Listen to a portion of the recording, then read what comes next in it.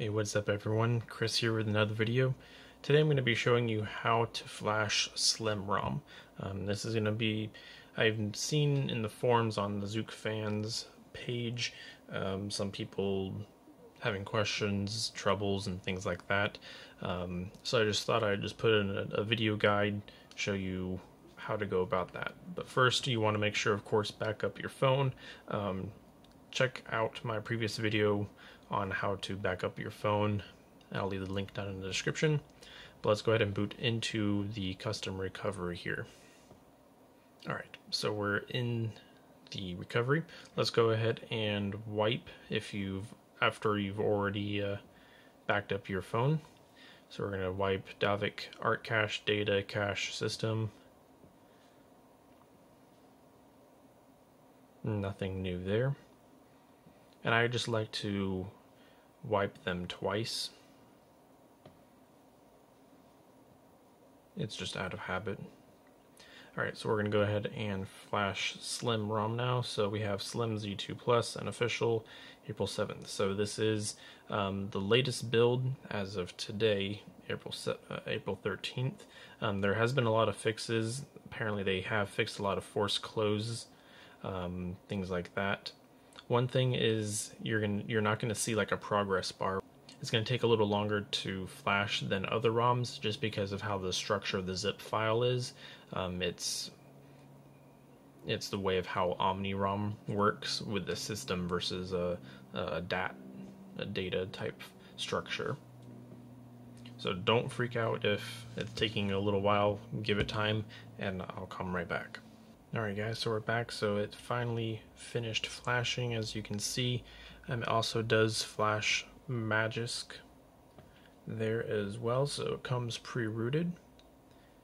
So now we just need to flash the OpenGApps file. I always download the latest one from the website. Make sure you download the ARM64 and 7.1 variant. And I just select stock, and you can choose whichever version as you choose. So we'll let that flash and we'll be right back.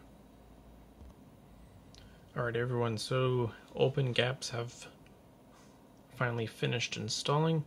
So now on to the next most important part. So basically what happens is upon first boot there is a script that runs which basically cuts off internet access both on Wi-Fi and data. So what we have to do is before we boot, to make not only the setup easier but installing apps and just using the phone first time a lot easier, we need to delete a specific file which basically removes that script. So we're going to go ahead and go over to Advanced, go to File Manager, and we need to make sure that our system is mounted. So go over to Mount, System, and then check that. Alright, so now go to Advanced, File Manager. We're going to go down to System here. Then we go to etc or etc. And we are looking for a file called crashdod.sh. So alphabetical order, crashdod.sh. Let's go ahead and delete that. Swipe to confirm. Cool. So now essentially what's going to happen is your Wi-Fi and data will work straight away. You don't need to worry about anything else. You don't have to worry about installing a AF wall to allow apps for connectivity. So we can just go ahead and reboot. And this is going to take several minutes as well. So not only with the latest April 7th build, they fixed the force closing issues like I already mentioned, and also they've reduced the minimum brightness as well. I believe in the video, I mentioned about it being pretty bright still even at the lowest dim level, but they fixed that. They've done several other fixes and performance improvements, switching between apps, things like that, so there's no real delay. But I just thought I'd give you guys an install video on how to flash Slim ROM. That way you don't run into any issues and you know what to do. Just because this ROM is slightly different, but hopefully this all was helpful. Let's just finish and wait till this boots up. Alright, so since it's been continuing to boot, if it continues to just keep going through this boot animation, what you may just need to do is press and hold the volume down and power just to restart it. Normally, yes, the initial boot does take some time, but it shouldn't take an extremely long period of time. So go ahead and just restart it, and it should boot up just fine. So we'll give that a minute here.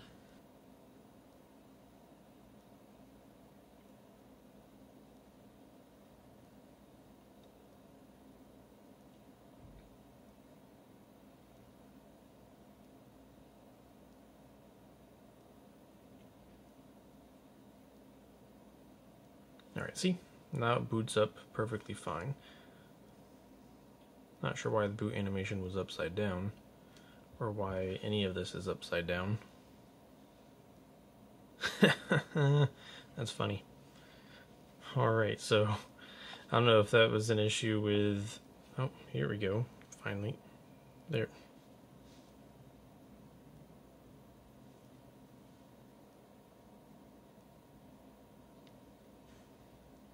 Okay, I don't know what...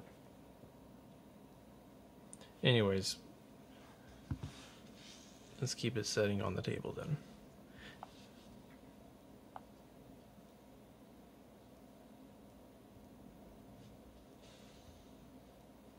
English.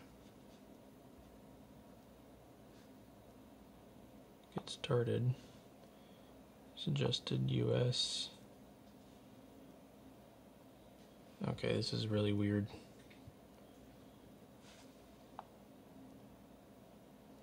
Okay. So it's like as if everything was... I don't even know. It's like my touches here are interacting with the button up here. Look. Or hang on. See, you see that? A Google account. Don't set up.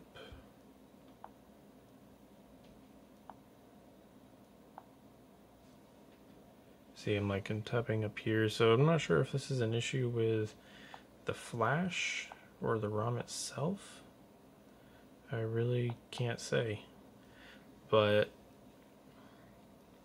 I'll be trying to fix this. Hang on. Alright everyone, so I fixed it. So what I did is I just booted back into recovery, and I wiped the cache and Dalvik cache, or art. Dalvik/art and then cache, and then rebooted the device, and now the screen is and touch is back the way it is. So that was really odd. So yeah, so I just want to let you guys know that everything seems to be up and running. Let me just check Wi-Fi real quick.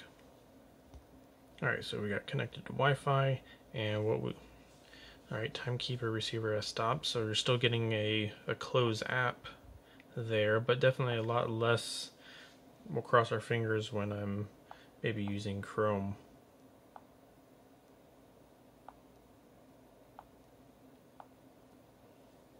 No thanks.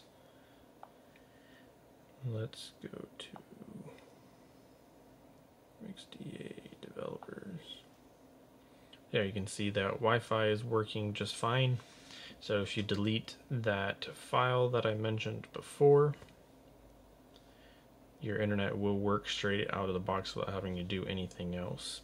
So the phone is still settling in, so it's going to be a little slow, sluggish, quick to respond, but so there you go guys. Here's your guide on how to install Slim ROM. If you guys have any questions, of course, leave them down in the comment section below.